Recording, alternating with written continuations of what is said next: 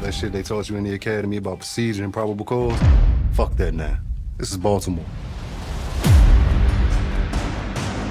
We hadn't been here in 15 years. It felt like a homecoming in some respects. Being back in Baltimore is great. We're very specific to this city and the people.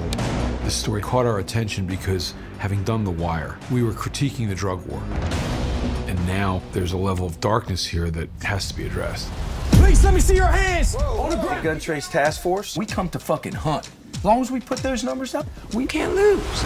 Every time I put on that uniform, I walk the street, and people have stories about Wayne Jenkins. You shoot on a block where there's people who have been affected by what these men did. Wayne Jenkins' stories, legendary in the city of Baltimore. Just being on set, watching some of the scenes play out, it was almost spooky because it's like, yo, this is what happens. This is how it is. There is a familial spirit among the folks that make the show, that come from The Wire. There's a spirit to Baltimore. It's got so much scrap and vigor. It's unlike anything I've ever seen in 20 years of doing this. There is so much warmth in the way that people greet you. I mean, I don't think I've been invited to so many people's houses for dinner.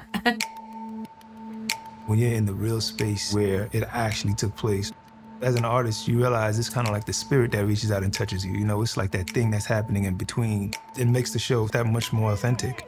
The space and the environment is so real. You can feel that on set. A lot of our extras and supporting artists were there, telling us what it felt like. It happened in Baltimore, and we're here walking in their shoes now, meeting people that they affected.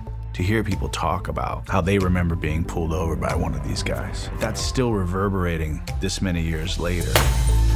Everyone who lives here knows what time it is. Police treating all of us like criminals. People like me, my family. The main character of The Wire is Baltimore. It's no different here. This is an examination of Baltimore. I am so in love with this city because of the resiliency and what this city has had to overcome.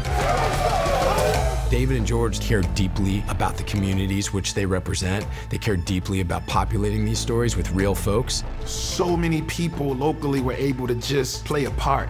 On camera, off camera, behind the scenes. I hope the city of Baltimore feels vindicated in a way. I hope people feel seen. Look around.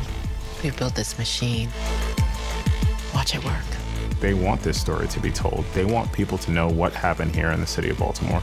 No! And we are the Gun Trace Task Force. Go out there and give them hell.